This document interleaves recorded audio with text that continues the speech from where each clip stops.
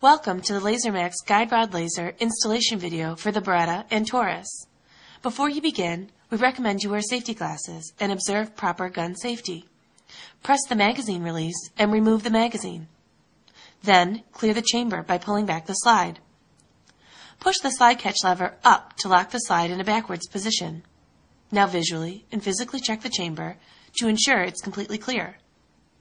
Compress the slide release button and rotate the takedown lever clockwise.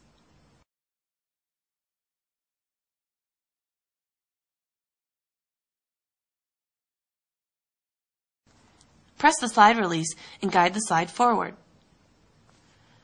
Grasp the recoil spring with forceful control and slide it forward about 1/2 inch and lift it out of the slide.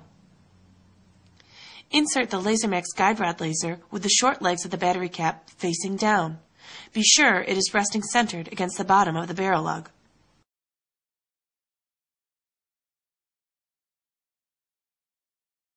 Hold the pistol frame and with your forefinger depress the disassembly latch release button.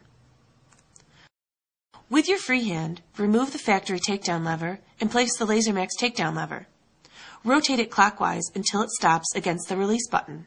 Make sure the disassembly latch is under the end of the release button. Reassemble the slide to the frame with the laser sight installed.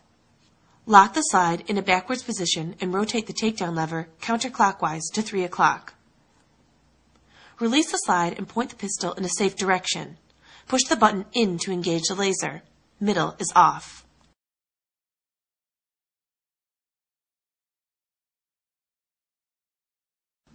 We hope you found this video helpful and easily installed your LaserMax guide rod laser.